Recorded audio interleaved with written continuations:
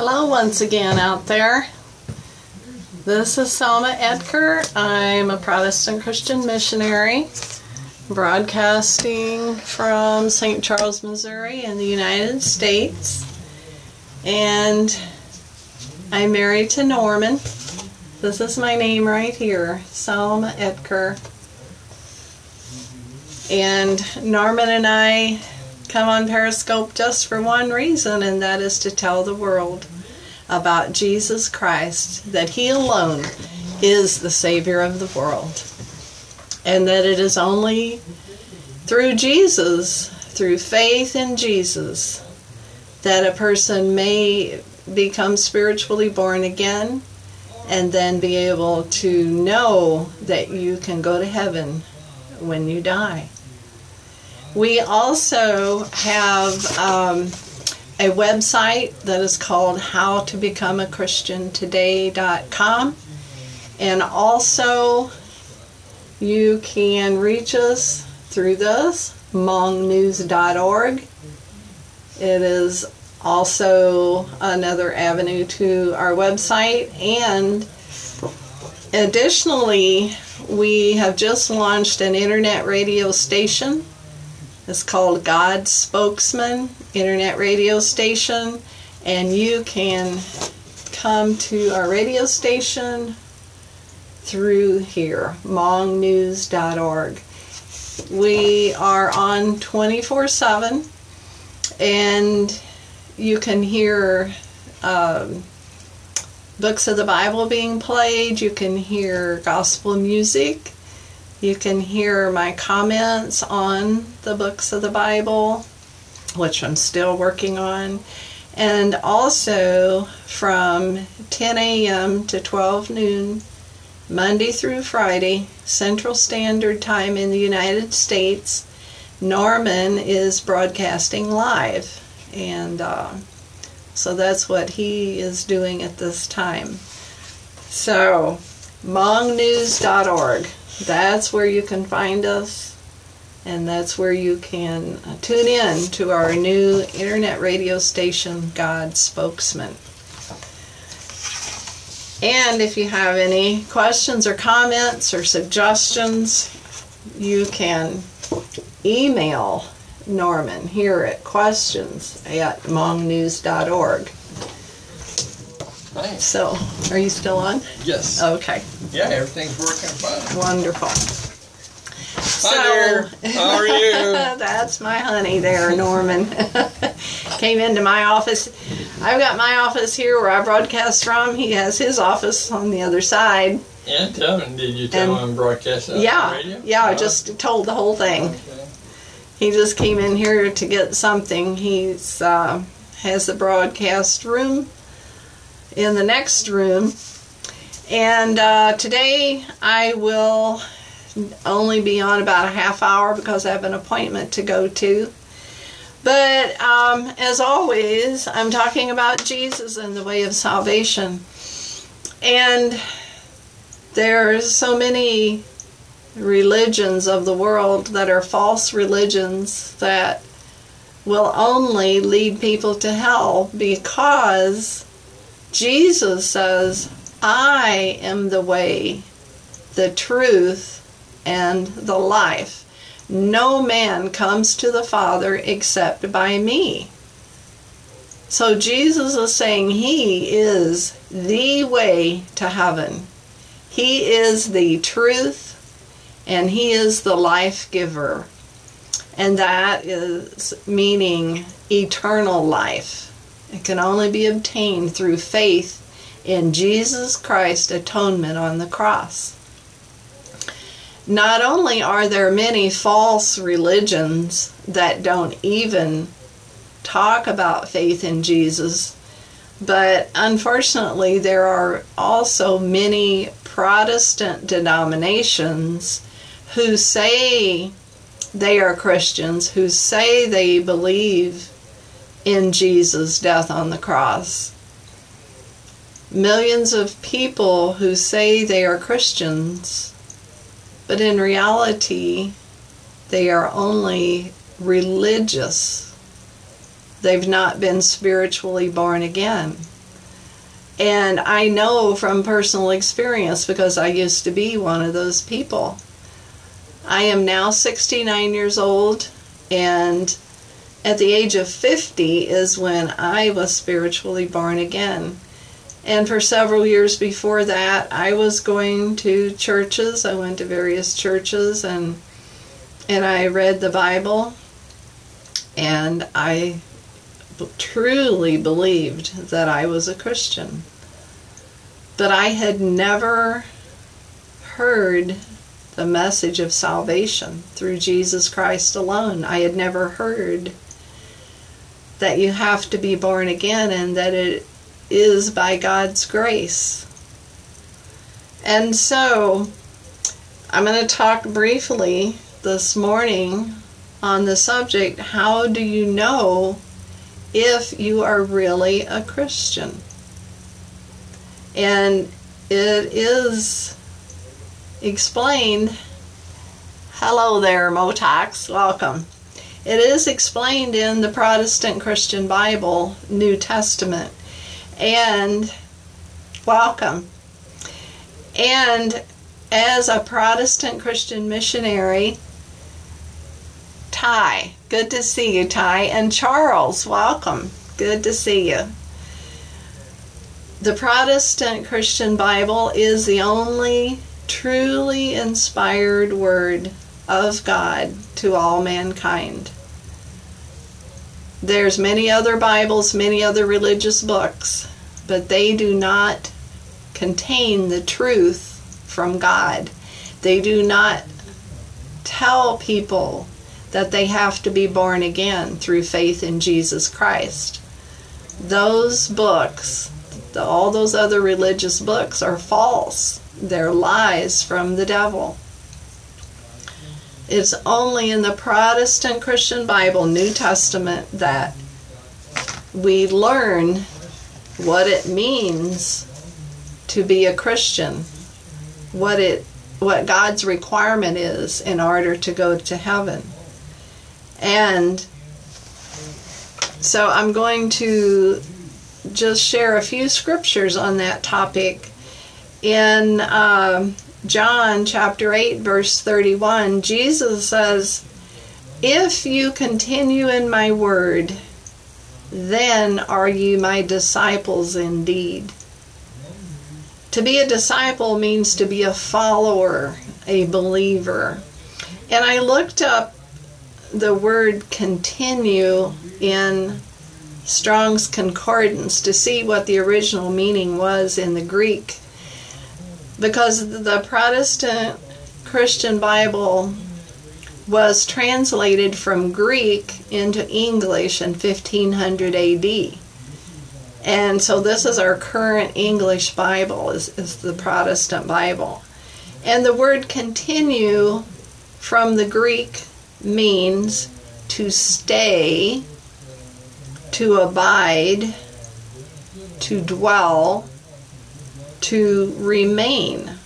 So Jesus said, if has been said, if is a very tiny word, but it has a very significant meaning. If you continue in my word, that means if you stay in my word, if you abide in my word, if you dwell in my word, if you remain in my word. So Jesus is saying, if you continue always to remain, to stay in my word, and abide and dwell both means to live.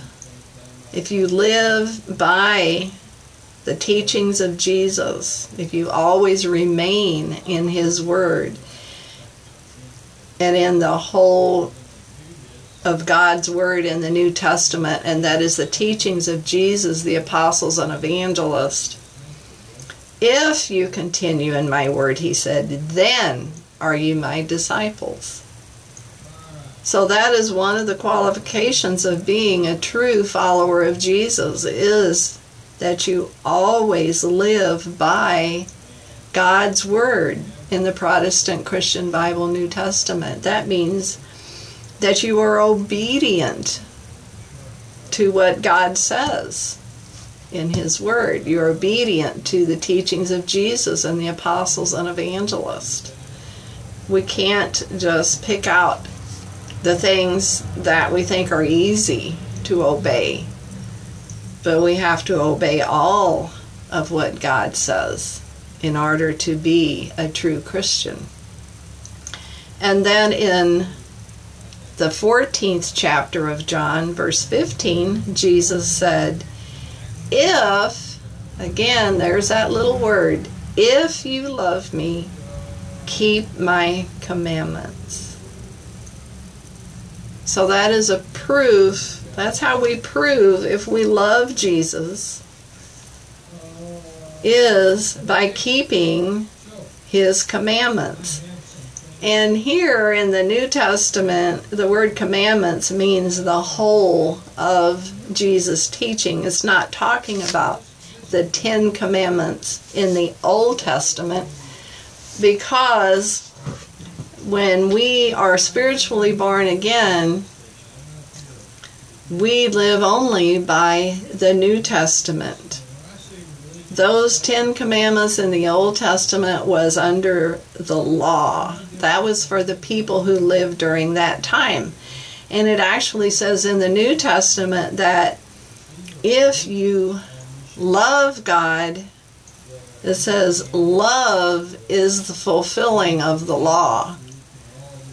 And Jesus said further in Matthew 22, verses 37 to 39, he said, someone asked him what is the most important commandments, and he said, the greatest commandments, number 1, is to love the Lord your God with all your heart, soul, mind, and strength, and to love your neighbor as yourself.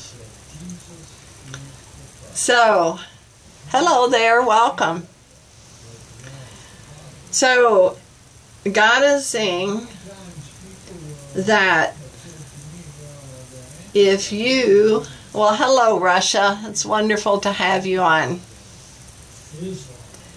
I am a Protestant Christian missionary. Hello there, Dark Effin Night. This is my name right here, Selma Edker, and I'm a Protestant Christian missionary, talking about what it means to be a Christian, what it means to be a follower of Jesus. And Jesus said, the greatest commandment is to love God with all your heart, soul, mind, and strength, and to love your neighbor. Well, who is your neighbor?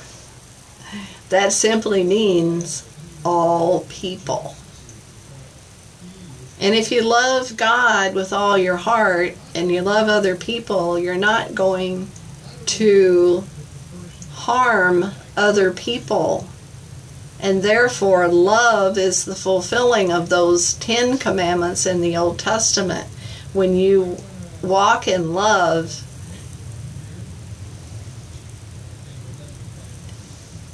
well, I'm not sure exactly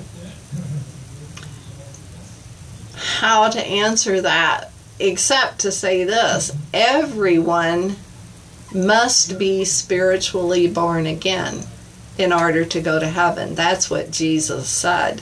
So it's not about how we feel about other people's sins.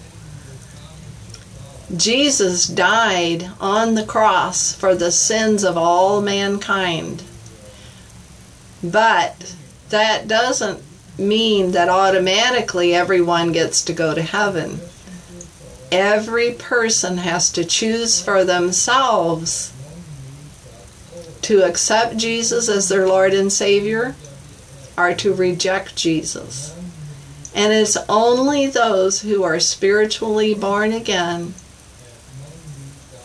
accepting Jesus as their personal Lord and Savior, they are the only ones who go to heaven, and everybody else goes to hell. So, as a born-again believer, when we become born again, the Bible says the love of God is shed into our hearts.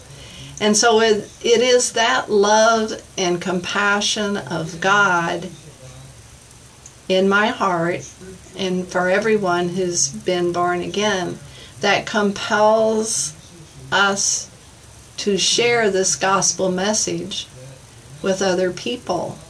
So I guess I would say, in answer to your question, no, we're not to accept the sins of other people, because sin is wrong. Sin has to be punished.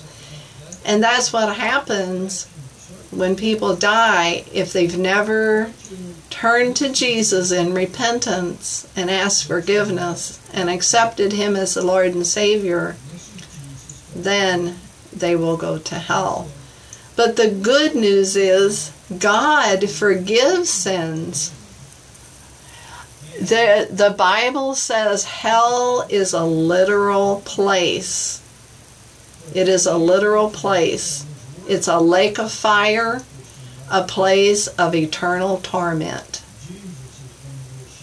And it's for eternity. When a person dies, it's too late to change your mind. You have to make that decision before you die, either to accept Jesus or reject Jesus. And I always say that I believe there are many people who choose not to think about it, try to ignore it, but in doing that, by default, you're actually choosing hell. Because you have to make a conscious decision to surrender yourself to the Lordship of Jesus Christ by being spiritually born again. So, in the book of Romans chapter 5, it says, "Therefore, being justified by faith, we have peace with God through our Lord Jesus Christ, by whom we have access by faith into this grace wherein we stand and rejoice in hope of the glory of God." Hello there, welcome. So we are justified only by faith in Jesus' atonement on the cross. And this verse 1 says we have peace with God through our Lord Jesus Christ when we have been born again. Okay. All right. You know, there are many people, maybe you didn't hear me say this earlier, but there are many people who believe they are Christians who in fact are not. And I used to be one of those people. For several years I went to church and I read the Bible and I thought I was a Christian, but I had never been spiritually born again. And that is true of countless people. They think they're Christians just because they go to church.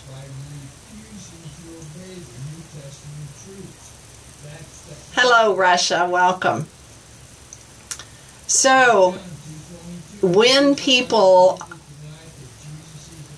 who say they're Christians but have not been born again, they are just religious people, and they are not living by the Word of God in the New Testament. They're not being obedient to Jesus, and that is when things don't add up.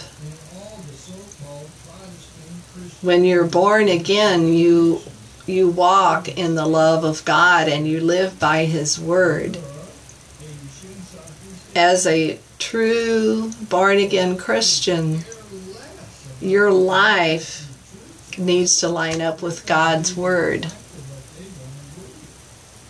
Well, you know, I think you're the second person that has asked me that.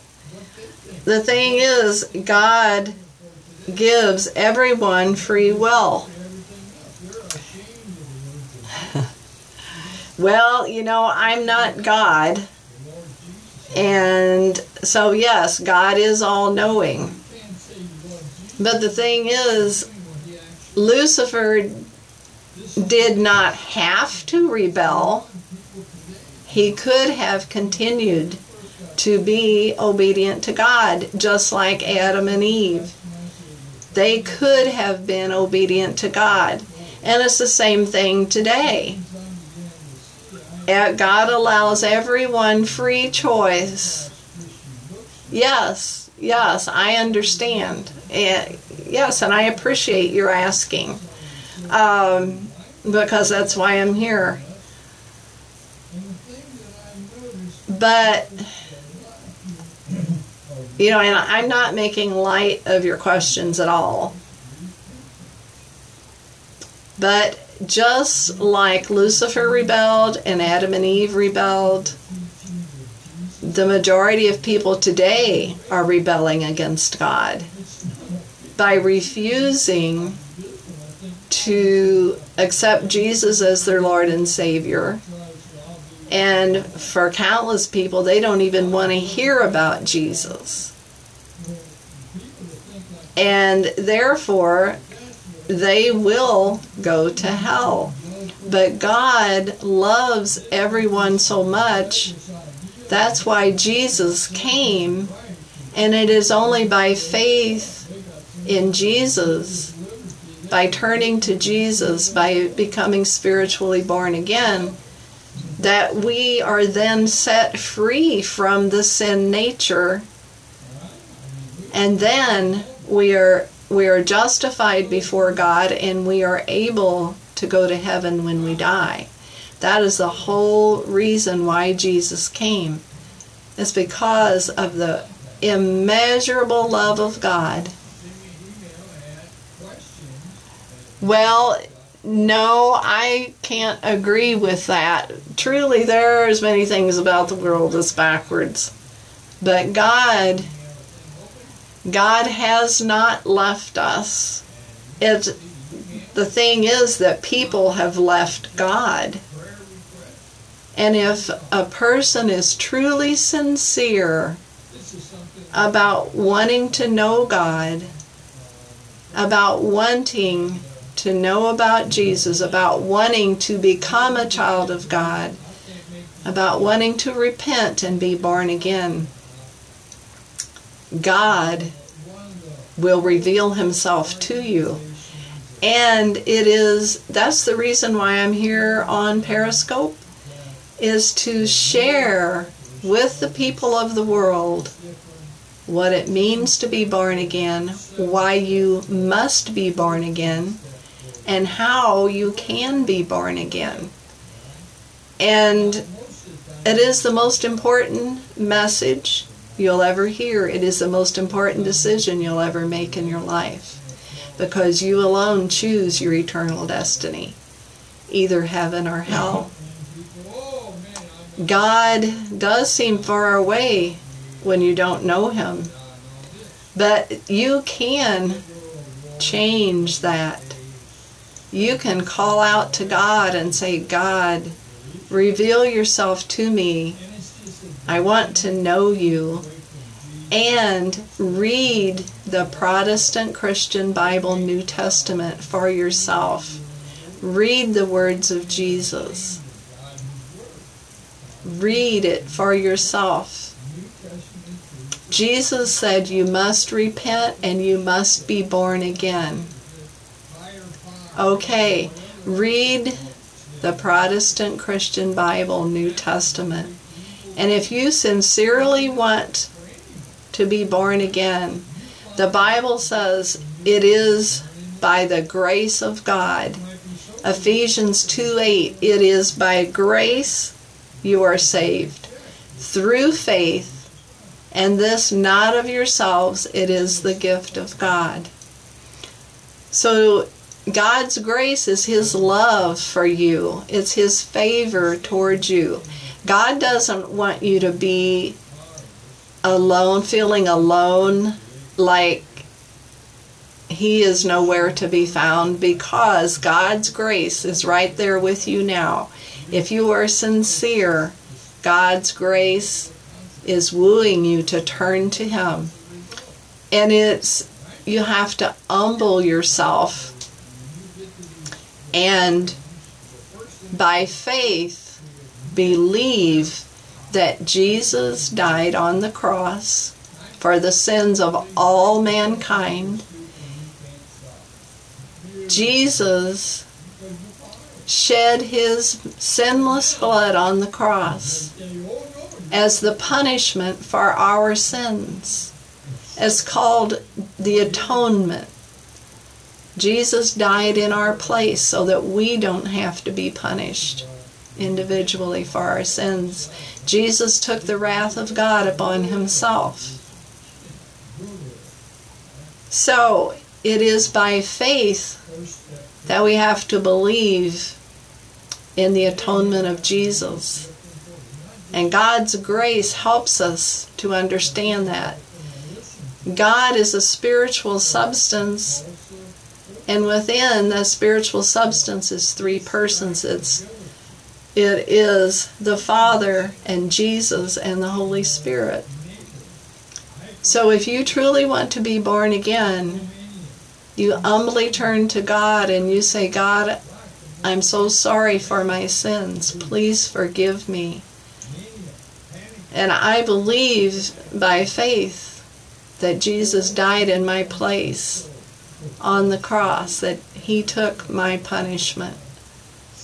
And then you have to repent.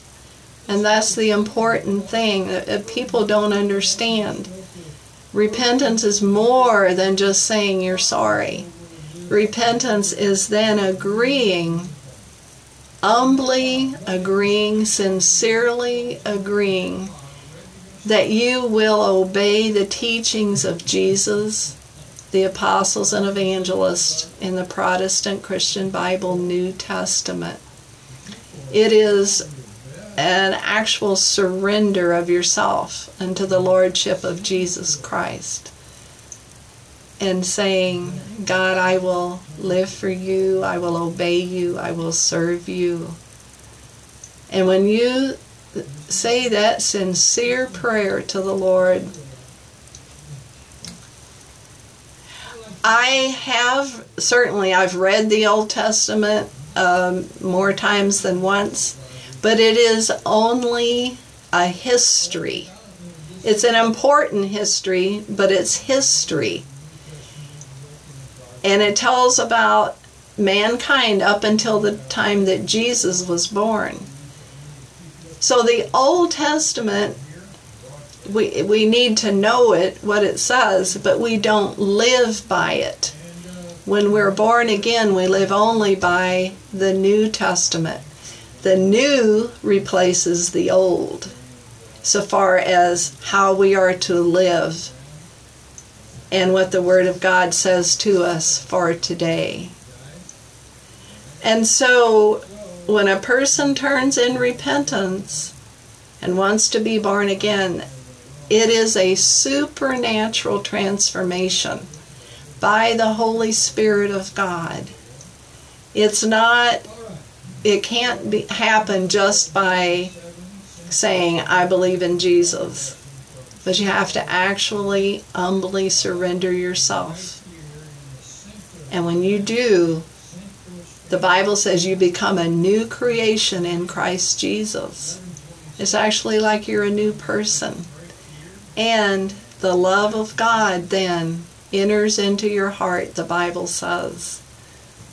And the old person passes away, and it's like you're a brand new person. That's what it means to be born again.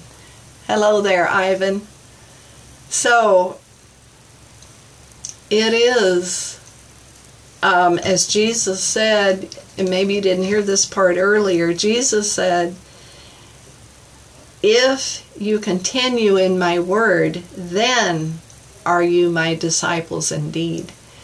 So to be a follower of Jesus, to be a true Christian, means that we live by the Word of God in the New Testament alone. That is a measure of a person who's a true Christian. Also, Jesus said the greatest commandment is to love the Lord your God with all your heart, soul, mind, and strength, and to love other people. And that is, you can do it not in yourself, but it's because God's love is shed into our hearts when we are born again. That's what the Bible says. That is the transformation that takes place. It's a real thing. And you actually are a different person than you were before.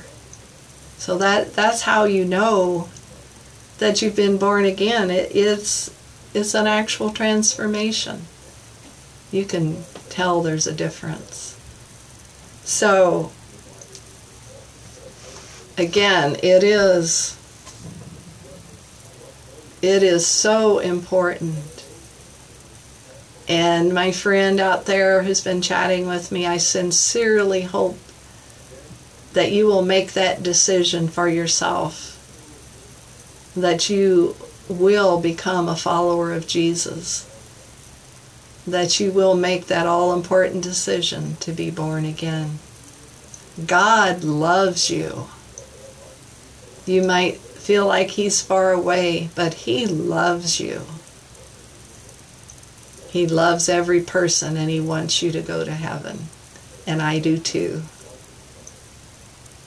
Well, my friend, I hope perhaps that you will replay this and just seriously consider it. I love you with the love of God, and so does my husband, and he's right here. Amen. You are welcome, my friend. I mean it with my whole heart. I love you with the love of God, and God wants you to be born again so that you can be in heaven with Him when you die. So I have to go. I have an appointment this morning. This is Wednesday. I will be back on Sunday at 11 o'clock. And my husband, Norman, he's on every morning. He comes on about 8:30. This says 9 o'clock, but about 8:30. And this is his Periscope title. And he will be happy to talk with you also. And I'm on the radio now too, just taking a break. Yeah, and we are also, just briefly because I gotta go, but you can contact us, hmongnews.org. We have a new radio station, God Spokesman, that has just come on air, and you can contact us if you want to personally at questions@hmongnews.org. So just know that you are loved, and okay, wonderful, thank you. We'll talk to you later. Bye-bye.